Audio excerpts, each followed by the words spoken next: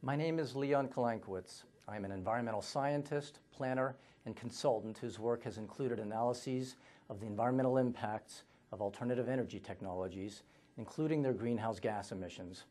Along with Steve Camerata, Director of Research at the Center for Immigration Studies, I have co-authored a study just released by the Center entitled Immigration to the United States and Worldwide Greenhouse Gas Emissions. Our study attempts to quantify the direct contribution of immigrants in the United States to increasing U.S. and global carbon dioxide, or CO2, emissions. Since American emissions per capita are much higher than almost all of the immigrant-sending countries, immigration to the United States has clear implications for worldwide emissions. Greenhouse gas emissions, the most important of which is CO2, raise the concentration of these gases in the Earth's atmosphere. Most scientists think this increase is causing average global temperatures to rise.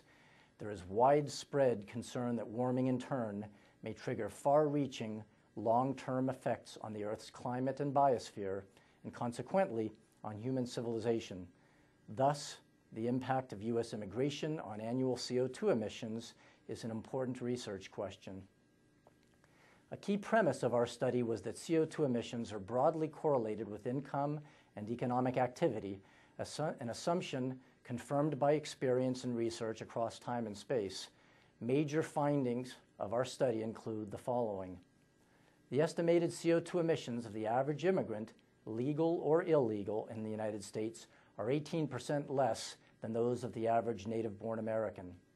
However, immigrants in the United States produce an estimated 4 times more CO2 in the United States as they would have in their countries of origin. U.S. immigrants produce an estimated 637 million metric tons of CO2 emissions annually, equal to Great Britain and Sweden combined. The estimated 637 million tons of CO2 U.S. immigrants produce annually is 482 million tons more than they would have produced had they remained in their home countries. If the 482 million ton increase in global CO2 emissions caused by immigration to the United States were a separate country, it would rank 10th in the world in emissions. Of the CO2 emissions caused by immigrants, 83% is estimated to have come from legal immigrants and 17% from illegal immigrants. Legal immigrants have a much larger impact because they have higher incomes and resulting emissions, and because they are more numerous than illegal immigrants. These figures do not include the impact of children born to immigrants in the United States. If they were included, the impact would be much higher.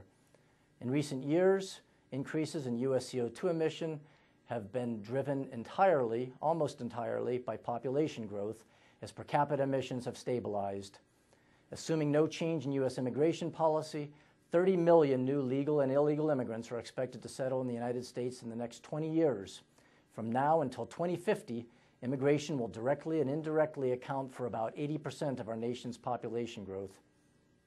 Overall, our study found that immigration to the U.S. accounted for about 5% of the increase in annual worldwide CO2 emissions since 1980.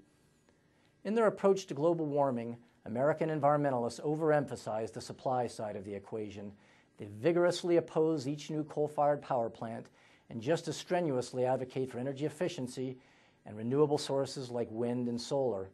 But they give short shrift to the demand side, and in particular, the underlying cause of growing energy demand and CO2 emissions in America: immigration-fueled population growth.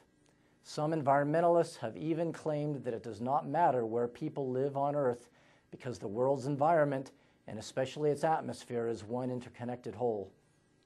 Our analysis shows that with regard to CO2 emissions, it matters a great deal where people live. Critics may see this as a case of, quote, blaming immigrants, unquote, for what are really America's failures, and it is eminently reasonable to argue that Americans could do much more to reduce per capita emissions. It is certainly not our intention to imply that immigrants are particularly responsible for America's contribution to global warming. In fact, this study shows that immigrants produce somewhat less CO2 on average than native-born Americans. But to simply dismiss the large role that continuing high levels of immigration play in increasing U.S. and worldwide CO2 emissions is not only intellectually dishonest, it is also counterproductive. Unless Americans can face up to this truth, we will find that any goalposts we establish for reducing CO2 emissions will move further and further away, perhaps beyond our reach.